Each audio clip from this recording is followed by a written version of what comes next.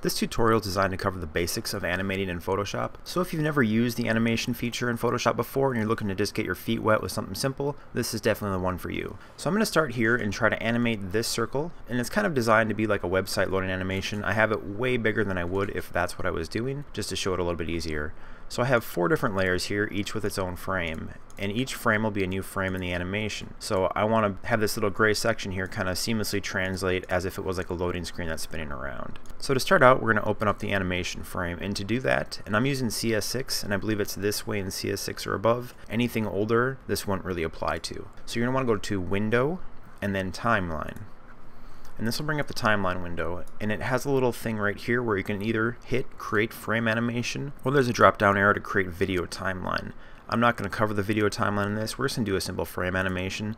So make sure you hit this down arrow, select that if it isn't already selected, and then hit this button right here to create the frame animation. So you can see right here it starts with the number 1, and this is our first frame. And we have 4 different layers here that we're going to animate, so I want to make 4 frames. So I'm going to go right here and hit this new page button until I have 4 total different frames. And each one of these frames is a frame in our animation. So to start out in the first frame right here, we're going to select number 1, so this is active currently, and we want our first frame selected here. And you can do this with any number of frames or layers in your actual layer palette here, so you can mix and match like 10 different layers if that's what you want to do. I have each different animation on its own layer just to make it really easy to show right here. But basically when you have this selected in your frame palette, it'll remember what layers you have on and off, and that's what it will show. And I'm going to hit the second one right here, and this will be our second frame. So I don't want the frame 1 selected. I'm going to pop that off and turn on frame 2.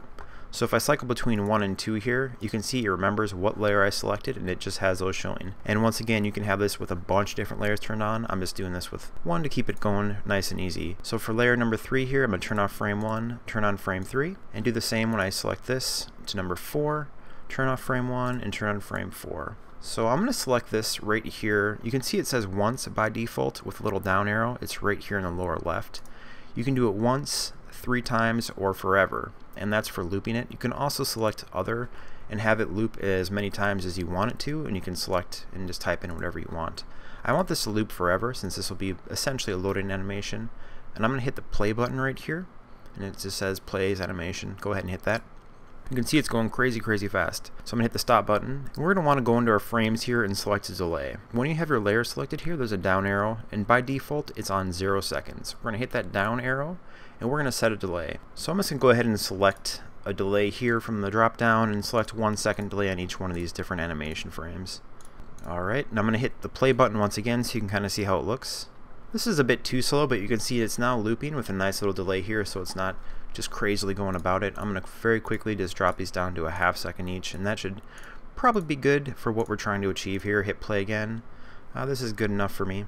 You can select whatever delay time you want in other for custom, and you could also have one be like a ½ second and then make this one 10 seconds if you want. Depends on what you're trying to achieve with your animation. But this is looking pretty good for what I want, and once again when I hit play you can see it's just nicely looping right here. So to export our animation, we're going to want to go to File and then Save for Web, and we're going to create an animated GIF. So from the drop down right up here under the type, I'm going to select GIF, and then I'm going to go ahead and hit Save. I'm not going to worry about these other settings for quality too much since this is just a test here. Select the folder where you want to save this, and you can name it whatever you want, and just hit Save. And now I've loaded up this GIF in Chrome here so you can see this animation going. So you can see it's really easy to do, it's pretty darn quick. And animating in Photoshop is definitely a very deep thing that you can go very far into and really experiment and play around with. So this is just the very surface of understanding the basics of creating frames and kind of working within that. So hopefully this video was helpful to you, and if it was, please like and favorite.